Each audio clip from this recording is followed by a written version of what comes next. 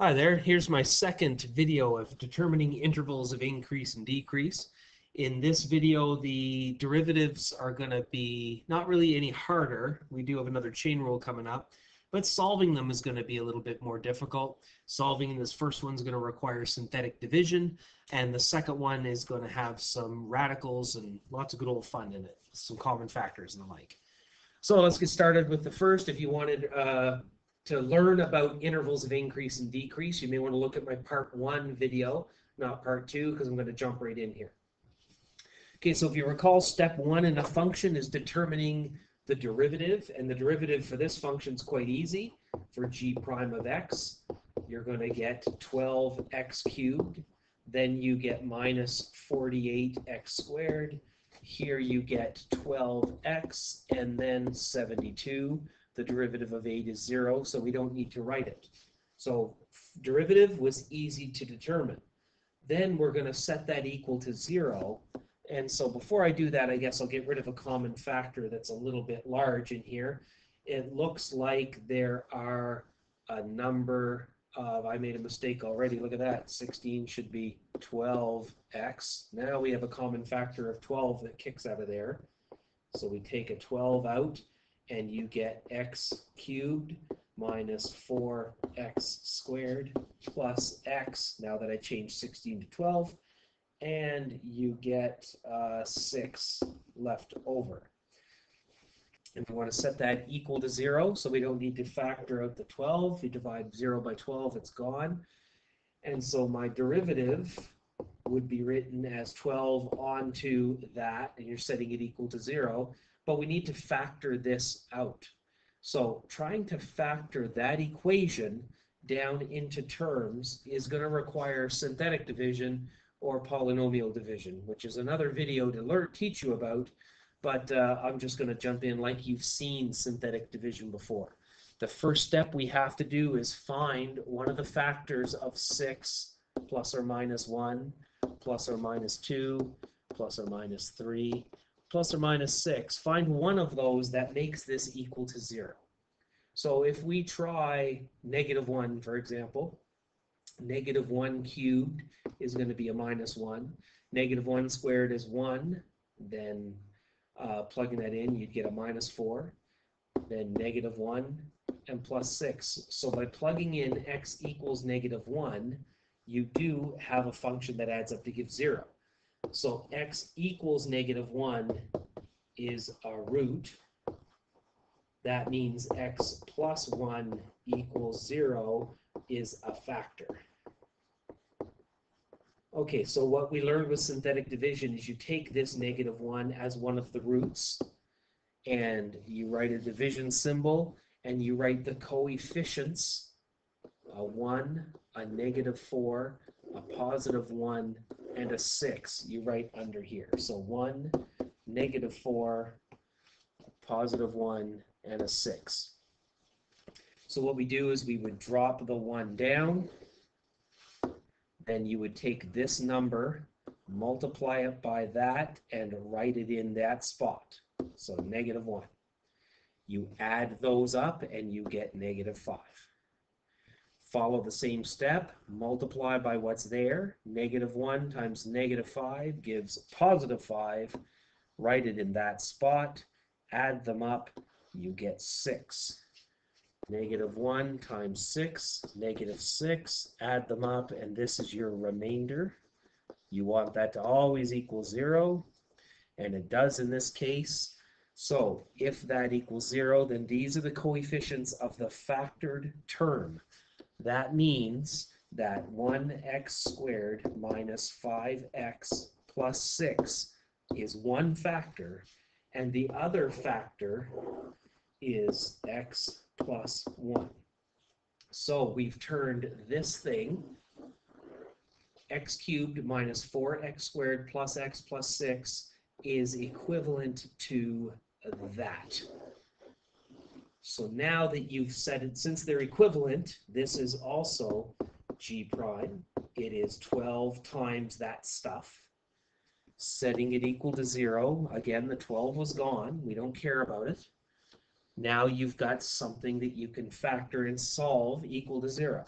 except here we can factor that down even further. What two numbers multiply to give 6, add to give -5? I think -3 and -2 are the choices you would use.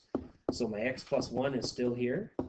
And the x squared minus 5x plus 6 becomes x minus 3 and x minus 2. Setting that equal to 0, you've got 3 solutions. -1, +3, and +2 are the roots of this equation. Looking at a number line to help visualize the intervals, you would have -1, +2, and +3. So my intervals are going to be all x less than -1, all x's between -1 and 2, x's between 2 and 3, and x's greater than 3. These are 4 intervals that I will test values in. I'll create the data table or an interval table that has those intervals in them. X smaller than -1, between -1 and 2, between 2 and 3, and all x greater than 3. That's my intervals. What are my factors? My factors are x plus 1, x minus 3, x minus 2, and I create a column for the actual derivative g prime of x. Alrighty, so we'll fill that in with some lines, make it look pretty as it gets for freehand drawing. Alright, so choose any number less than -1, like -2 for example, and put that into each column. -2 plus 1 is a negative, -2 minus 3 is a negative, -2 minus 2 is a negative, 3 negatives when multiplied together is a negative. That's where your function is decreasing. Alrighty, so we choose a number between -1 and 2. I would choose 0. This function will be positive here. It will be negative there and negative when you plug in zeros. 2 negatives make a plus. Function is increasing. Next one to look at, between 2 and 3, I would choose 2.5 or 5/2. So using 2.5 plus 1, so this is a positive. 2.5 minus 3 is negative. 2.5 minus 2 is positive. 2 positives in the negative makes a negative. That's where the function's decreasing. The last one's probably going to be increasing, but it's worth checking. Plug in 4, that's a number bigger than 3. 4 plus 1 is positive. 4 minus 3, positive. 4 minus 2, positive. They're all positive. The whole thing is increasing. Okay, so the barrier to this question was likely not the concept, it was likely factoring that down to these 3 factors. That's probably the hard part for you.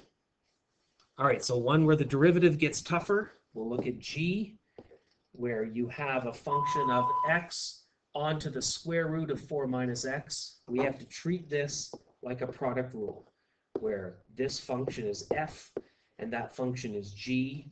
The products rule says if you have the product of 2 terms, you do f prime g plus f g prime.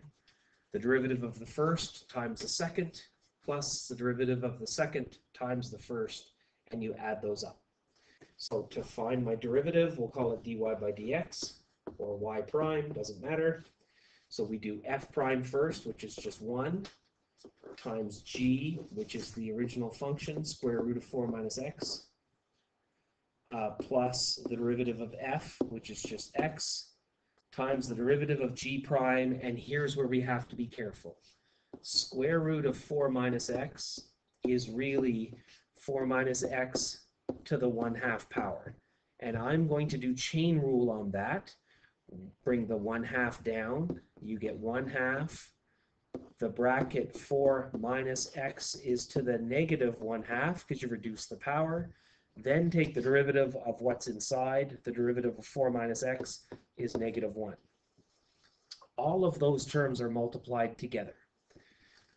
So for my derivative then, dy by dx, I have 4 minus x to the 1/2. I'll write it that way for reasons that will become clear in a moment. I will take the -1 and the 1/2 and the x and write it as negative x over 2, or 1/2 x. And then my bracket of 4 minus x to the -1/2 is sitting there.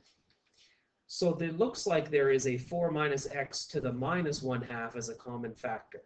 This steps that I'm about to take students often struggle with. So we'll just take a break for a minute, and I'll remind you of what happens if you had x cubed minus x, and you wanted x to the 1, and you wanted to take a common factor out. You recognize the common factor is x, and you take it out. Everybody writes x on x squared minus 1. But if you don't really think about what happened there, then the step we're trying with the half powers is difficult. So what you did is you took x to the 1 out.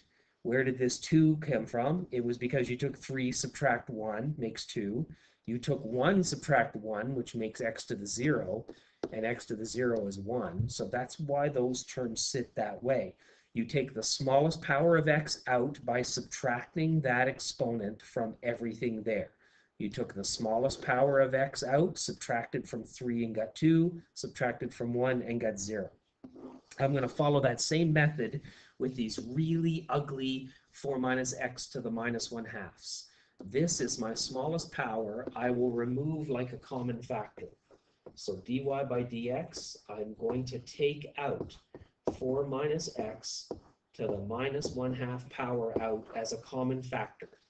If I do that from this term, I subtract the -1/2 from the 1/2 that's there.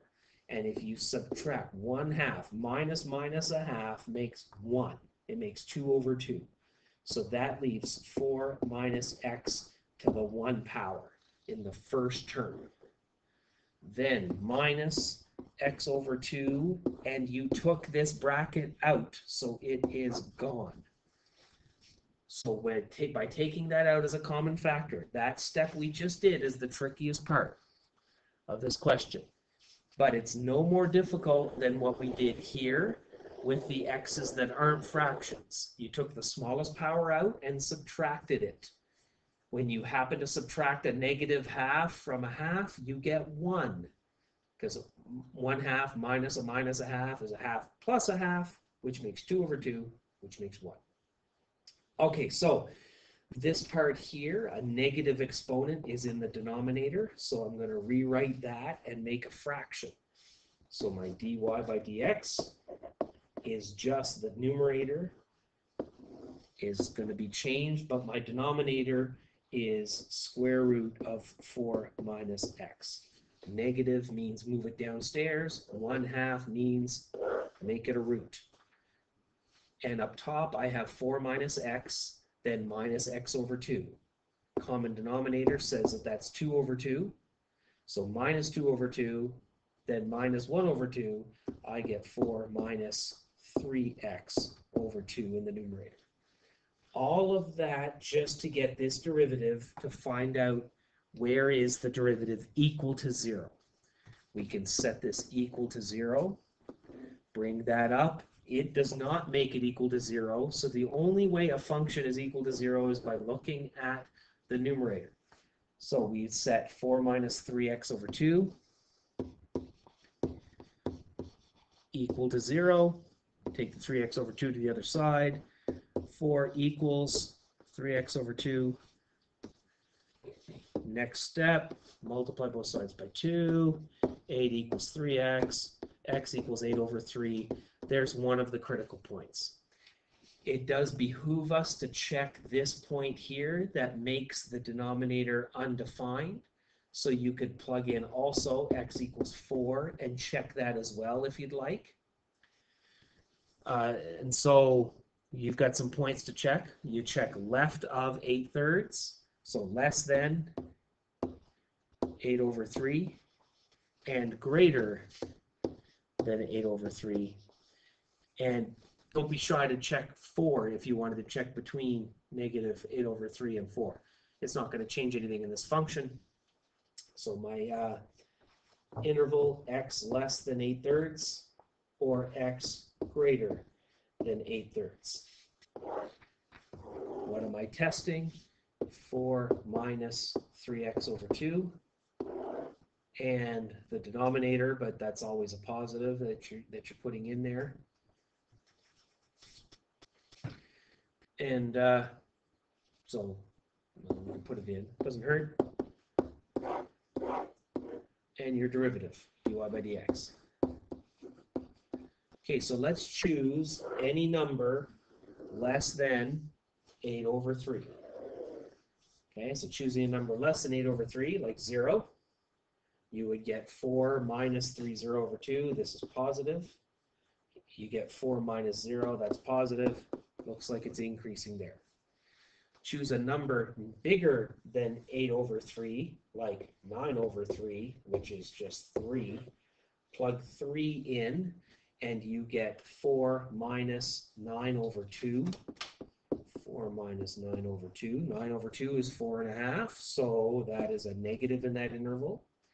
You have 4 minus 3 is 1. Square root of that is positive, and you get a negative and a positive.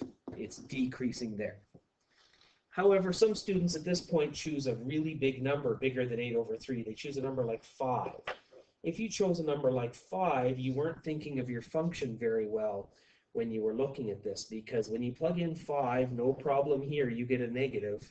When you plug in 5 there, you get 4 minus 5 is -1, and you can't take the square root of -1.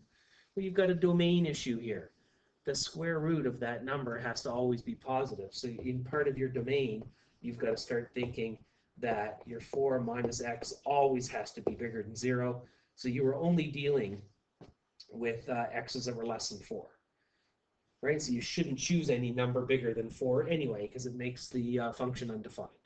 So our interval of increase was x less than 8/3. That's where the function's increasing. Whereas in decreasing, it's decreasing on all x larger than 8/3. At 8/3 is where it was actually equal to 0. All right, so there's 2 other questions that were much more difficult to solve. And hopefully you've really got your head wrapped around this interval of increase and decrease stuff. The next set of videos that I plan to make are applying this to max-min questions and to find the critical points and the max and min points. Basically, everything you need is right here. So the next video of maximum and minima is just one step further than what you've seen. Good luck.